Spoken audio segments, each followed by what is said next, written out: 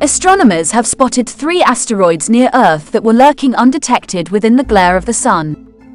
The asteroid, named 2022 AP7, was reported by researchers looking for space rocks within the orbits of Earth and Venus.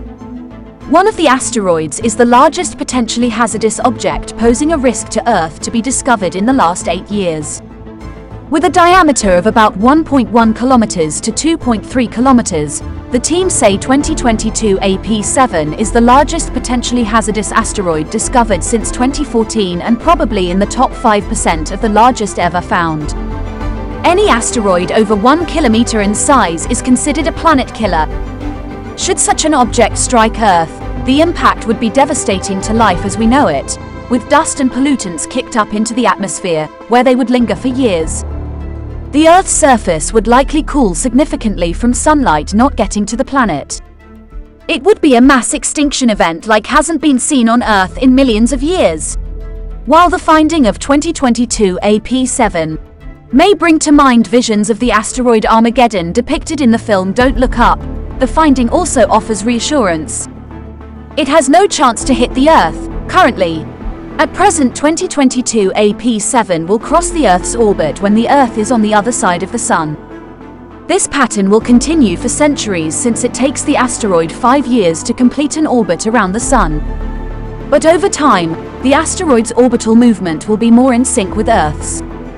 Scientists don't know the asteroid's orbit with enough precision to say how dangerous it could become in the future, but for now, it will stay well away from Earth. Asteroid hunting astronomers face quite a challenge if they want to find space rocks within the inner solar system, which includes Mercury, Venus, Earth, Mars and the main asteroid belt. In order to avoid the harsh light of the Sun, they only have 2 10-minute windows each night to sweep the area with ground-based telescopes. During twilight, astronomers still face the complications of a bright sky in the background due to the Sun. And in order to search the inner solar system, their telescopes must focus near the horizon, which means they have to peer through Earth's thick atmosphere and its blurring effects. Near-Earth objects are asteroids and comets with an orbit that places them within 48.3 million kilometers or 30 million miles from Earth.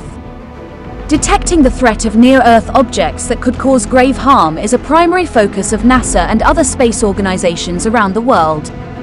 No asteroids are currently on a direct impact course with Earth, but more than 27,000 near-Earth asteroids exist in all shapes and sizes.